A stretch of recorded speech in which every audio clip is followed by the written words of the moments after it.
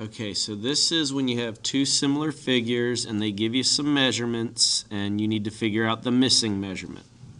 So they give us two triangles here, and we're going to go ahead and assume that they're similar. It doesn't say anything on here, but if they give you two and it's a problem like this, you can assume that they're going to be similar. So what we need to do is set up some proportions between corresponding sides. So we're setting those up. We're going to go ahead and do big to small. We'll do big triangle to little triangle. So the two corresponding sides, big to small, for the first two sides would be 20 to 4. The 20 corresponds with the 4.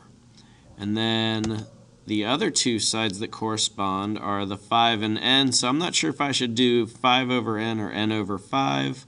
We look back at our word ratio, we say we do our big to small. So n's from the big shape, 5's from the small. From here, we talked about in class how you can just type in 20 times 5 divided by 4. And I'm going to show that through the proper algebra steps. So we have 4 times n equals 20 times 5. That's the rule of cross products. Work out that 20 times 5 and then divide out the 4 and you get that. So your mystery side is 25 inches. You could have set this up as small over big and then flipped all the numbers as long as you keep it consistent.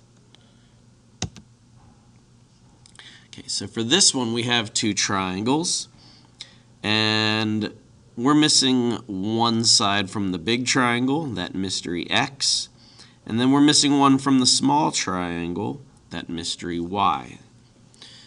They do give us enough information in this picture to where we can figure out the x and the y. We're going to set up ratios for all the corresponding sides. We'll do big to small again. And x and 8 go together. And then 12 and 6 go together. And then 20 and y go together.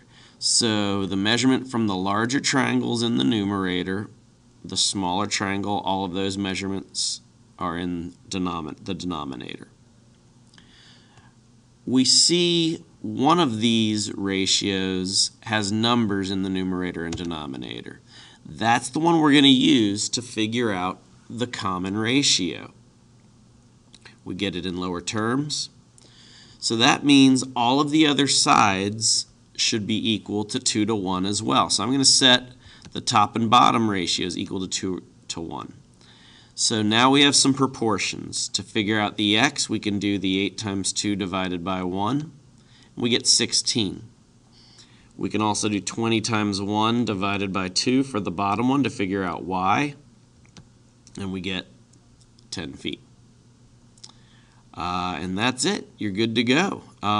If we didn't know that 12 to 6, if we didn't know that ratio in the middle, we wouldn't have been able to figure anything out. So now we're going to do one more. These two figures are similar. We have 3 unknowns.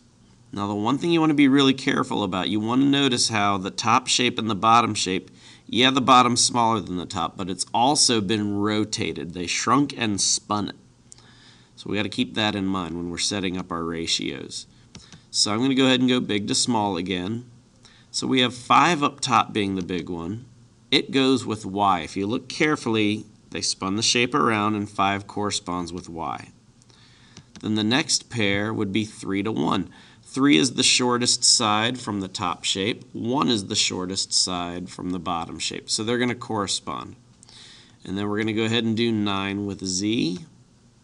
And then we're going to go ahead and go x over 2 for that final pair of corresponding sides. Now I see lots of variables in these ratios. Is there one where there's both actual numbers? Yes, there is. That's the one we're going to use to figure out the common ratio. It's already in lowest terms. 3 over 1 is still going to be 3 over 1. All of the other proportions, all of the other ratios can be made into proportions equal to 3 over 1. So to figure out y, you do 5 times 1 divided by 3. We're going to go ahead and leave it as a mixed fraction.